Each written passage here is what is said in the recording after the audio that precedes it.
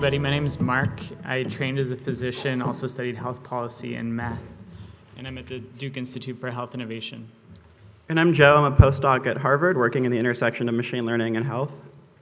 And hi, I'm Madeline Claire Elish. I'm an anthropologist working at Data and Society. Oh, clicker. We will use the clicker. Yes, and so we're really excited to talk to you today about a case study of Sepsis Watch. And this was truly an interdisciplinary project, as you can tell. I was really excited as an anthropologist to go hang out in an ER because I thought it might look like that. Obviously, it doesn't. But I was really excited as an anthropologist to get to see how were issues of accountability, transparency, fairness being grappled with in actual practice. And so as a grad student in machine learning at the time at Duke, it was really exciting to be able to work on a technical problem that actually would have tangible impacts in the real world on patients at the end of the day. And it was also really eye-opening to see what a small part my work was in this much broader socio-technical system, and appreciating how challenging it actually is to integrate this type of new technology into a real clinical use case.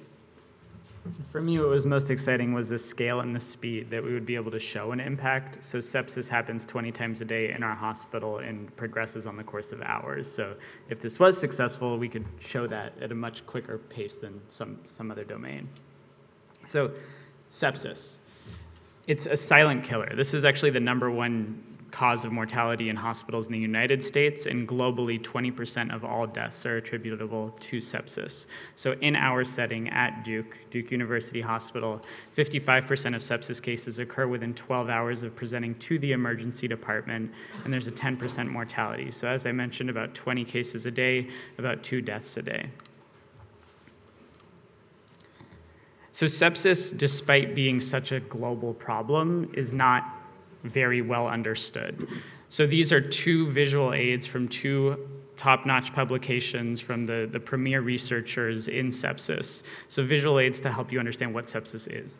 So on the left-hand side, you see that it is some combination of infection and organ dysfunction, where there's not clear boundaries between these things. And then 3 years later, on the right-hand side, we see 4 subtypes of sepsis named after Greek alphabet letters and a much higher dimensional relationships between all the organ systems. So sepsis is a black box. We diagnose it, but there's no clear-cut definition. So the challenge was that this label does not have agreement from experts within the field, but there is a sense of urgency because it is such a huge cause of morbidity and mortality. And for us to be able to implement something, we needed to be able to gather trust and accountability at scale. So we run 3 hospitals, about 2,000 beds, and I just looked it up, it's about 11,000 clinical staff.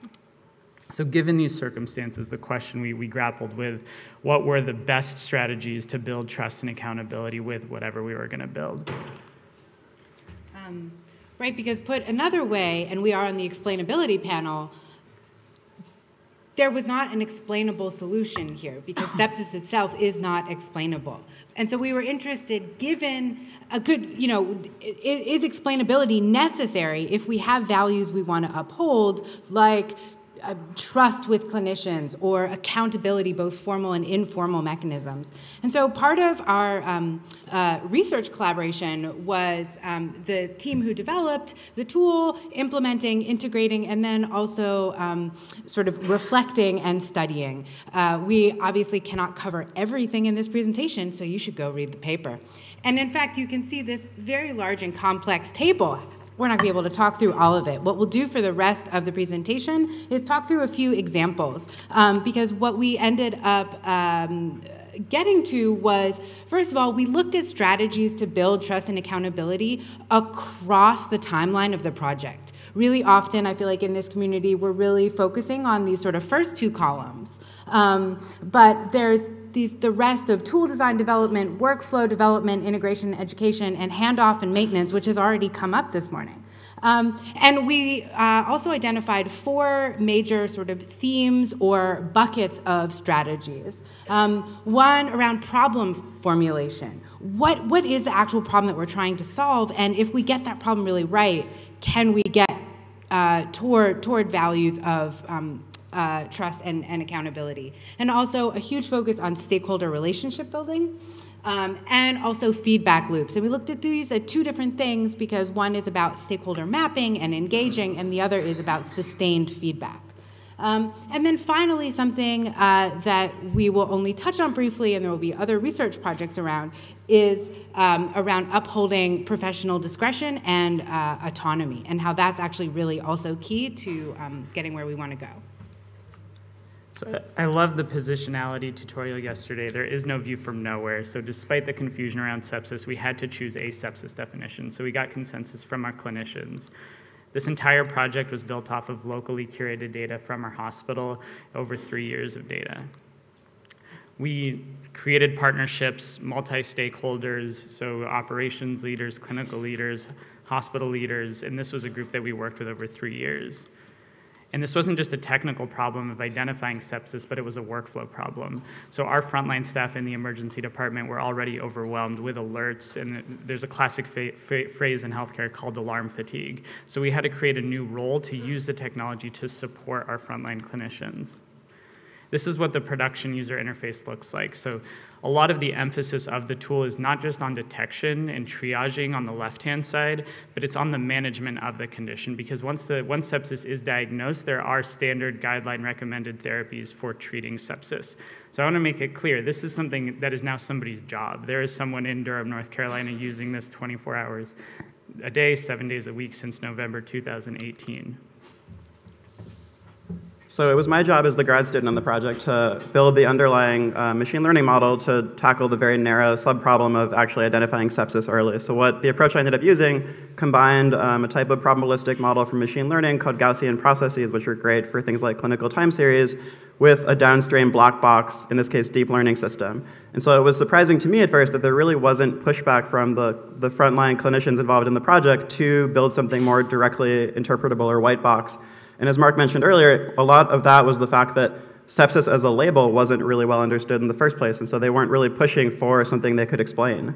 And so also, as you saw in the previous slide, there are, in those different kind of panes that show the dashboard application, the model was solely being used to rank order, the order in which people appear on that dashboard, but then there's actually a human that's going through and screening and saying, yes, treat this person, no, don't treat this person. In this case, even our definition is a false positive, say.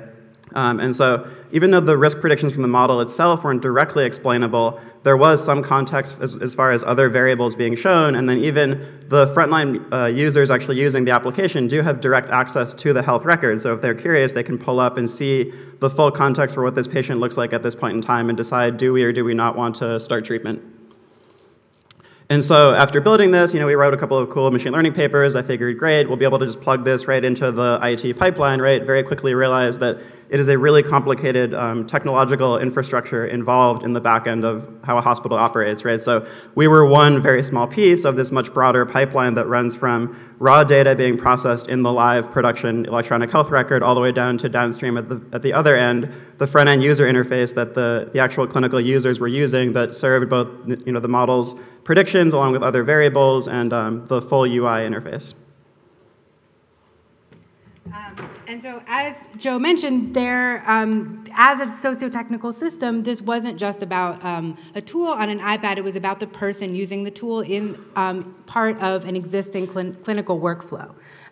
So this is a quote that actually comes from one of our interviewees, which really talks about how using this tool became a new source of expertise and, in fact, a new source of actually professional pride for some of these nurses. And I think that's a really exciting opportunity to think about the future of work. There's also, in practice, the team developed a model card. And also, at another point in the development, there was a multi-stakeholder governance committee that was established that included both patient representatives, frontline clinicians, as well as the tech team and the hospital management. But something which was also interesting is even as responsibility was sort of distributed, it also remained firmly planted with the tech team. So something that Mark likes to say a lot is you build it, you own it. And so even though the sort of development ended up, yeah, he's standing, all right, I'm gonna, yeah. Even though the development it moved into the ER, they still kept actually physical eye on what was happening. If you want to read more, come read the paper or come find us during the conference. Thank you.